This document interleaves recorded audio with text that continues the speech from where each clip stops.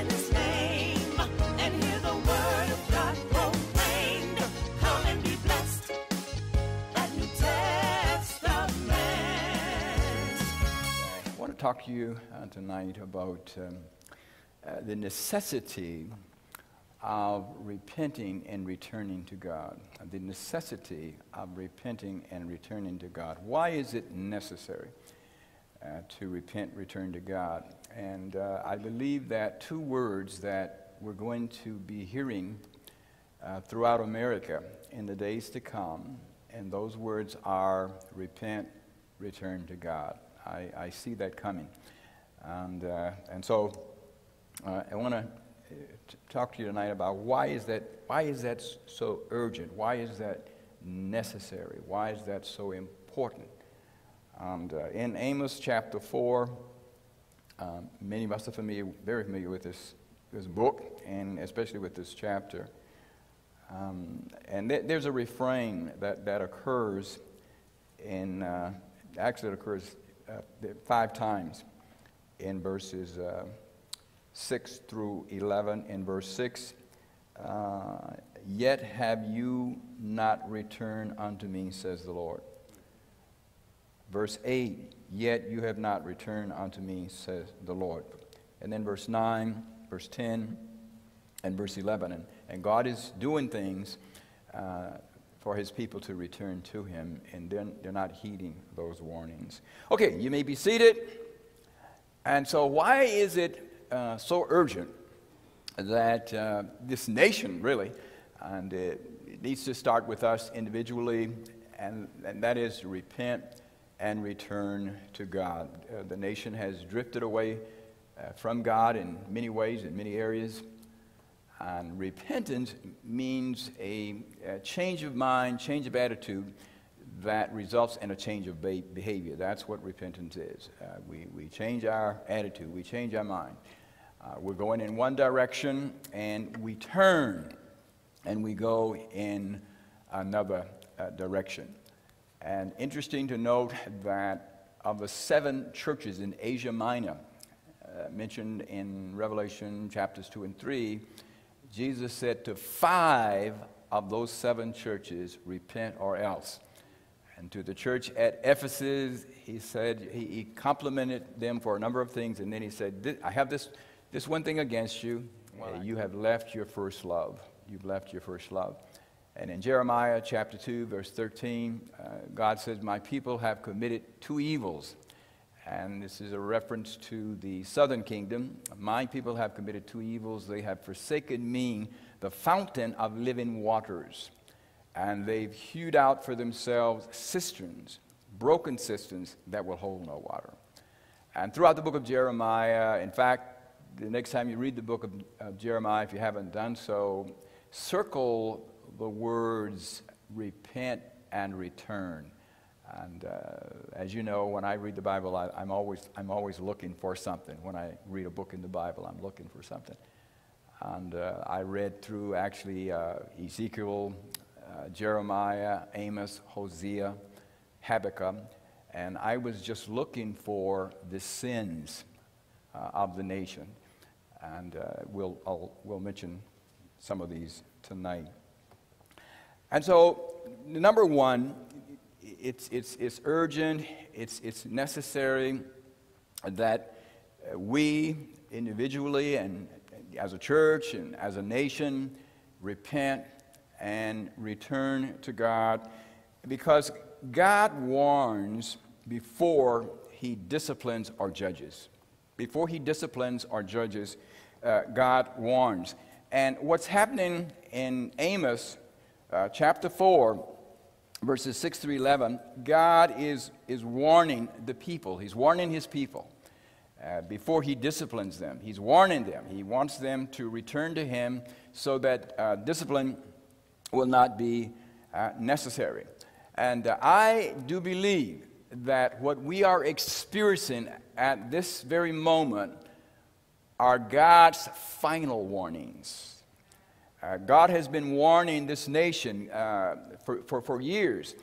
God warned the people through Noah before the flood for 120 years. They had 120 years of warning. The northern kingdom, and Amos is writing about the northern kingdom, and here in chapter 4 of Amos, these warnings are for the northern kingdom. And Hosea actually preached to the northern kingdom for over 50 years. And so the northern kingdom had over 50 years of warning. And then the southern kingdom had over 40 years of warning through the prophet Jeremiah. And this nation, Hurricane Katrina, August 2005, I believe was a warning. 9/11, I believe was a warning. And you can list a number of other things that I believe were warnings. And right now, I believe that what we're experiencing are God's final warnings. I don't believe there are going to be any more after this.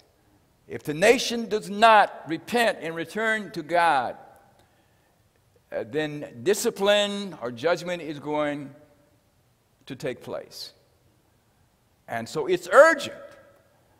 And I know some of you want me to get off of this and talk about something else.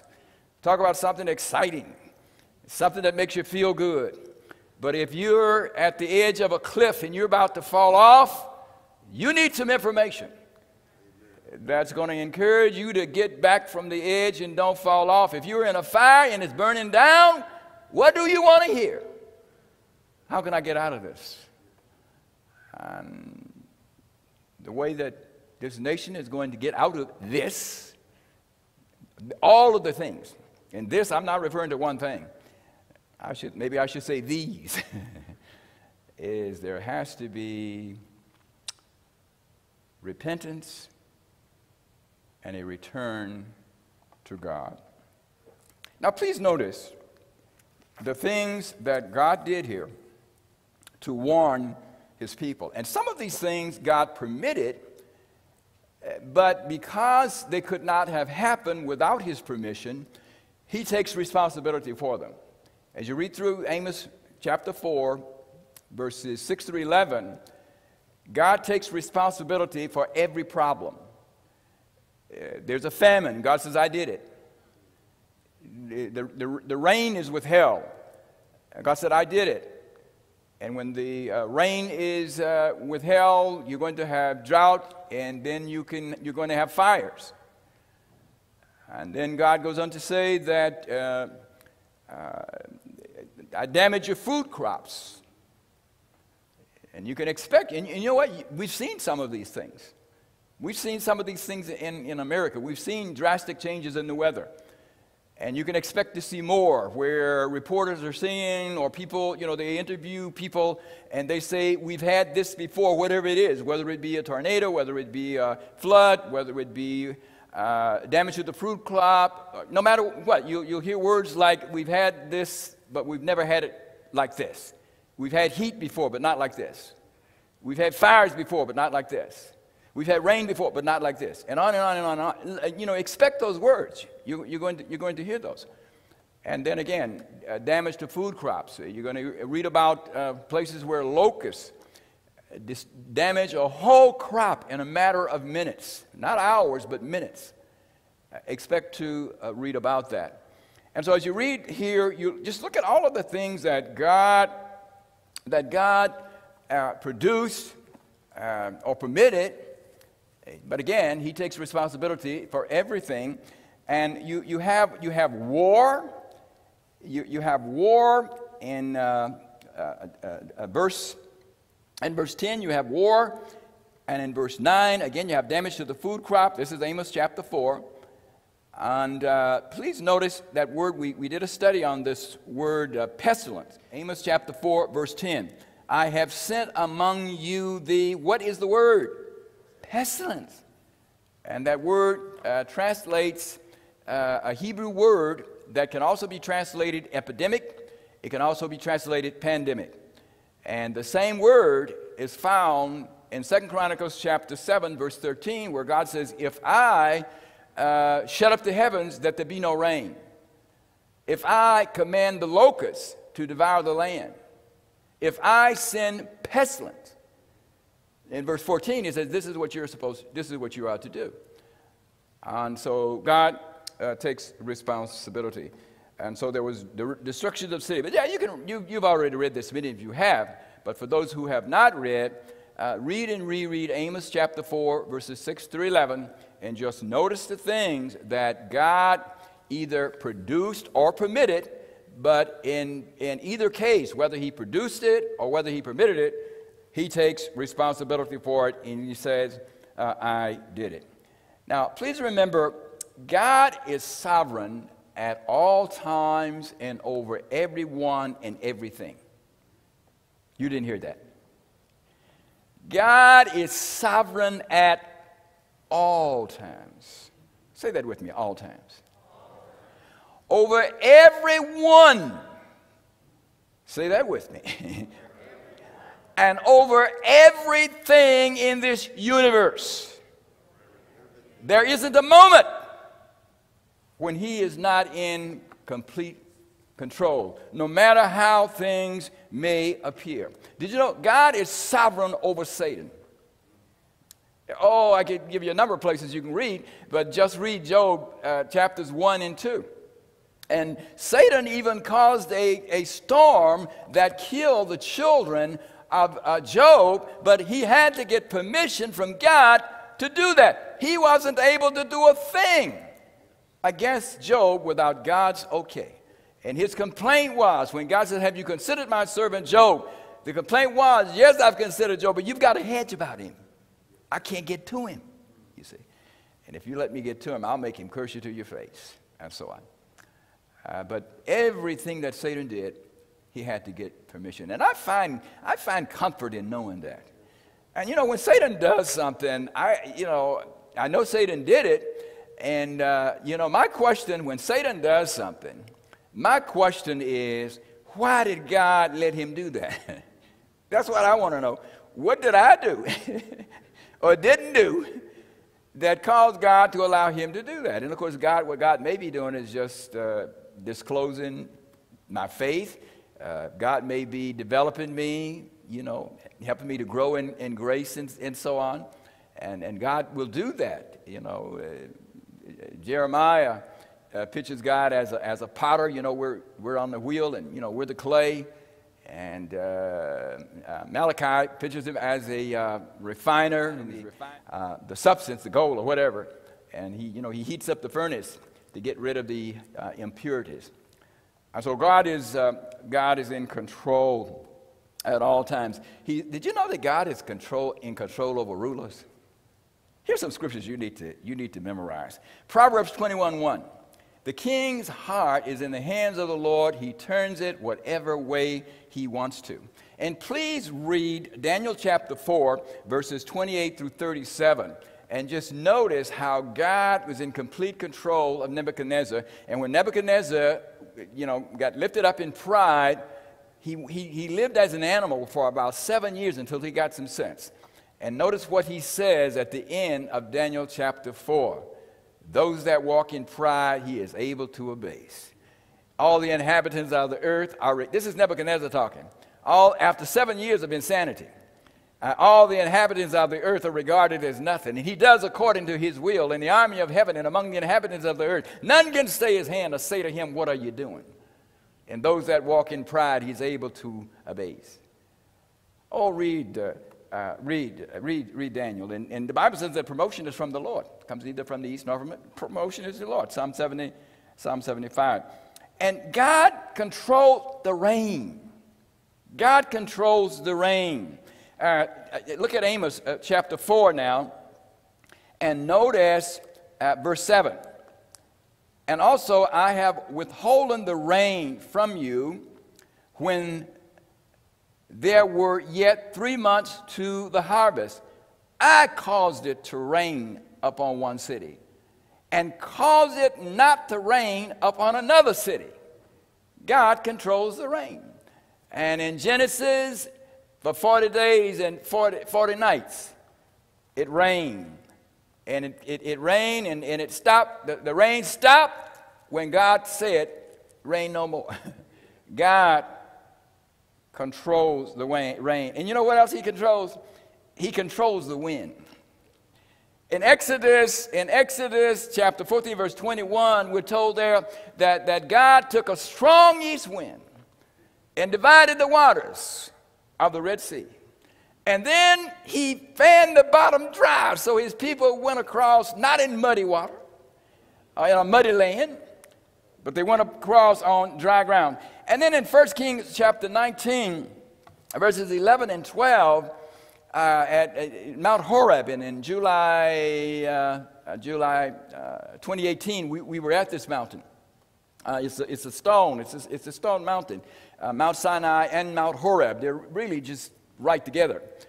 And we're told there in Kings that there was a wind that was so strong that it broke the rocks in pieces. Now that's a strong wind.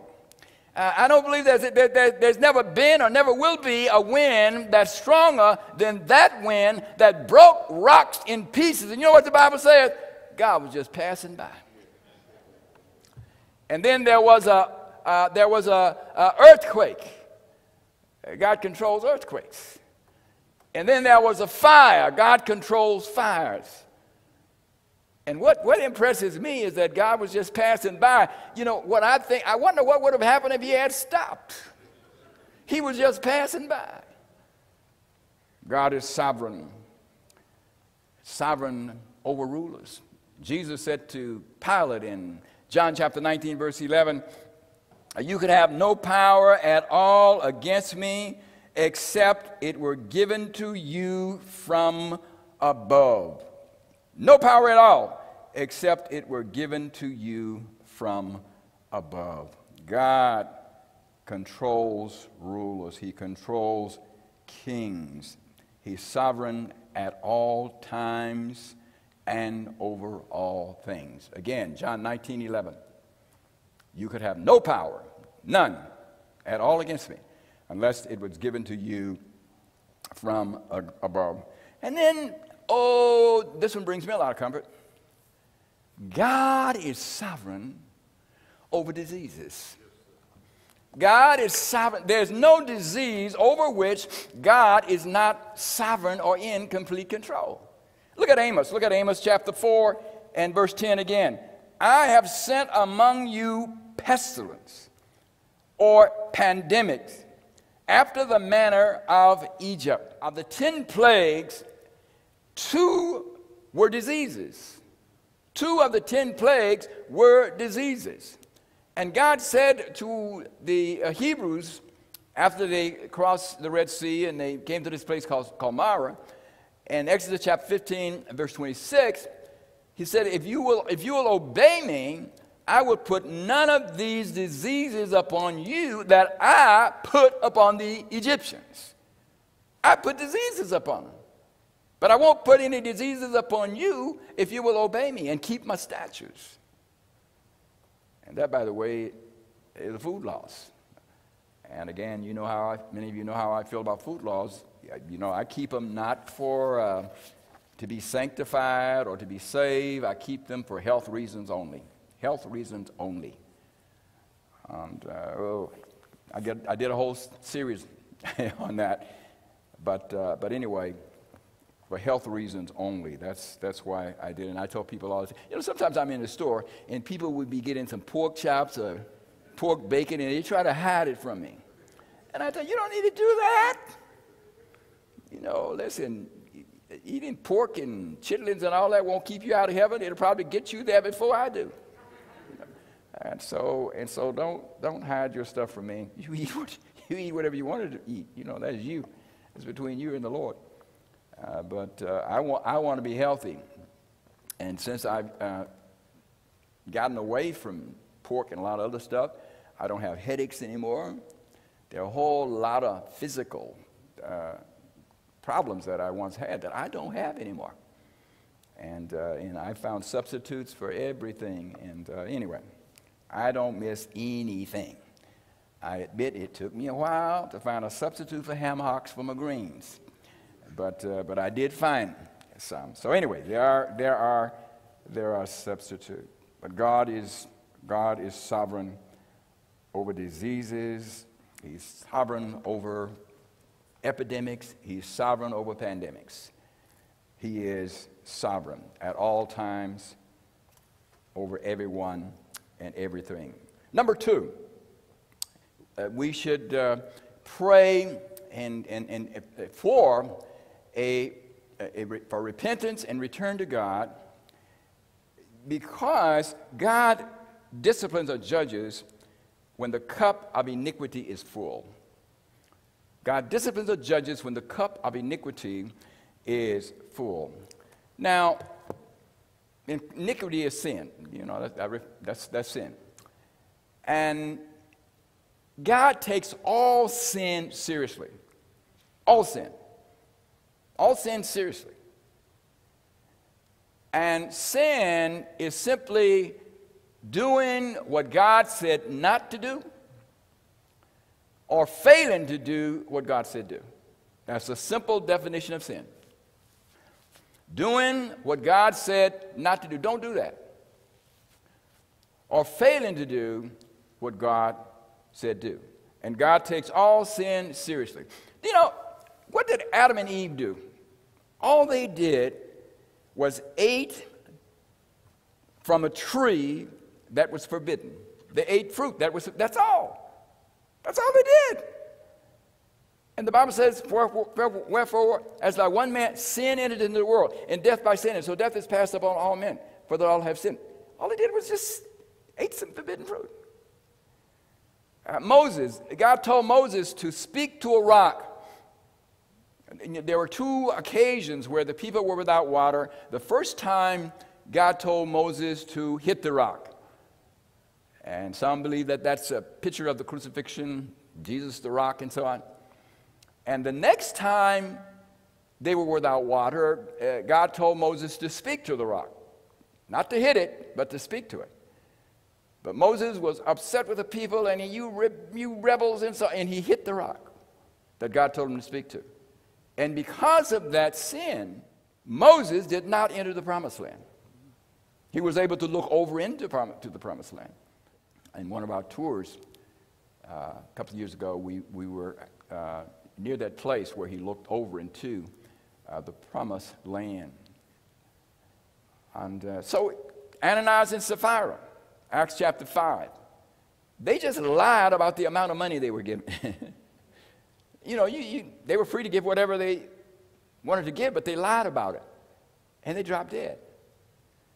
You know, thank God for his grace. You know, what if liars drop dead? And then in 1 Corinthians chapter 11, the people were coming to the Lord's table in an unworthy manner, the manner in which they were coming. 1 Corinthians chapter 11. And some of them were becoming sick and some were dying. God takes all sin seriously. Now, there are 5 sins. There are 5 sins of Sodom and Gomorrah. And that's in Ezekiel chapter 16, verses 49 and 50. Ezekiel 16, 49 and 50, there are 5 sins of Sodom and Gomorrah. We won't take the time to turn there. But Ezekiel chapter 16, verses 49 and 50. And there you'll see pride. And in fact, all of the nations, if you study the sins of the northern kingdom, the sins of the southern kingdom, you'll see that one of the sins, all of the nations had a pride problem. And pride is that feeling that I don't need God. It's that feeling, that attitude. I don't need God. I can get along without God. And this can happen to a nation, especially a nation that has wealth, a nation that has superior warriors, a nation that has superior wealth, a nation that has leaders that are wise, wisdom.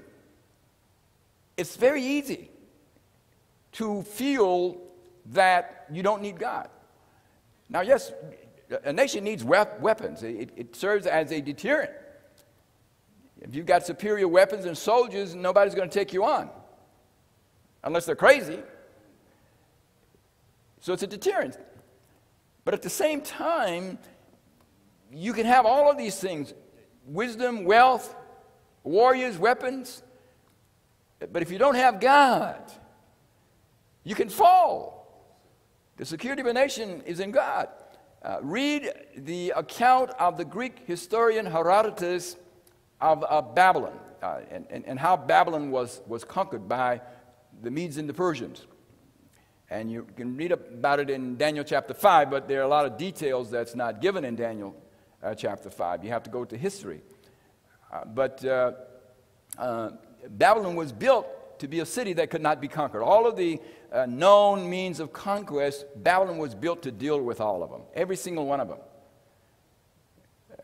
But when God was mocked by Belshazzar, and there is a message online where I go into some details with regard to this. But anyway, I just want us to understand that no matter how secure you may think you are, if God says your time is up, your time is up. And this is why it's necessary for this nation to repent and return to God. The security of a nation is in God. And then another sin of Sodom and Gomorrah was gluttony. A third one was idleness. Fourth one was neglect of the poor and needy. And that was a sin, by the way, of all the nations, by the way, all of them. This was a sin of all the southern kingdom and the northern kingdom. A neglect of the poor and needy. Jesus says you're going to have the poor with you always. And God says this also in Deuteronomy. And so God doesn't expect us to eliminate the poor, but we are to care for them, the poor and needy. And that was a sin of all the nations, neglect. And you know what the fifth sin was for Sodom and Gomorrah? Thank you for watching another broadcast of Living by the Word with Pastor Julius R. Malone. Please join us next week for the conclusion of this message. In life, we will face different types of storms. Some storms are seasonal, some are self-inflicted, some are totally unexpected. Please order a copy of Pastor Malone's book, Going Through the Storms of Life, to help you navigate through the storms of life. You may order your copy by going to our website at newtchurch.org. New Testament Church of Milwaukee is a Bible-believing, Bible-teaching church. If you enjoyed today's message and would like to view it again or view previous messages, please visit our website, newtchurch.org, or follow us on Facebook at New Testament Church of Milwaukee. To support our outreach, you can also go to newtchurch.org. May God bless you and keep you safe.